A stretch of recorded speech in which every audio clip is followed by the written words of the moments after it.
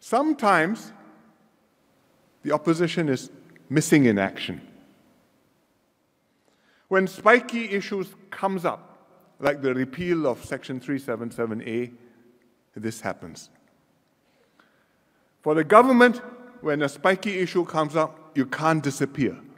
You've got to assess the problem, weigh the arguments, and work out what, in our best judgment, is the right way forward for Singapore.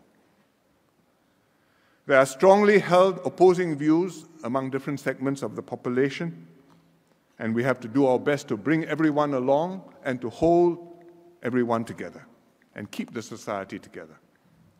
So on 377A, our ministers, Comrades Masagos and Shanmugam, Edwin Tong, Desmond Lee, and many more, they've spent weeks and months meeting the contending groups, all with very strong, passionately held views, explaining, listening, taking in, giving time, bringing people gradually to accept what we ought to do together.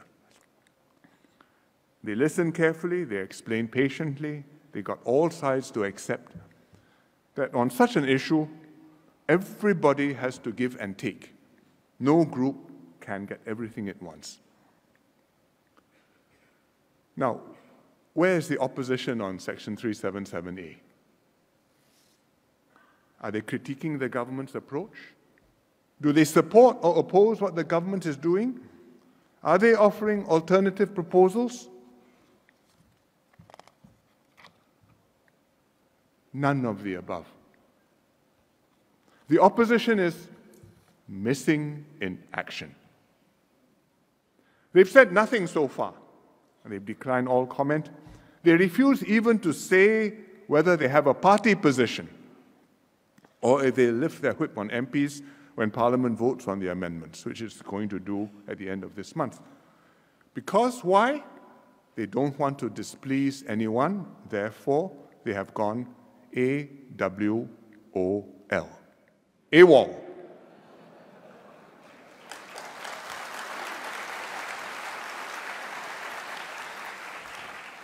You can't have an AWOL governing Singapore.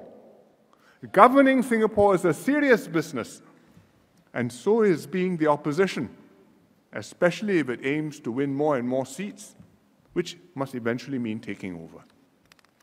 You can't lie low and disappear when it suits you, and when the opposition does that, it calls into question their fitness for Parliament, let alone to govern.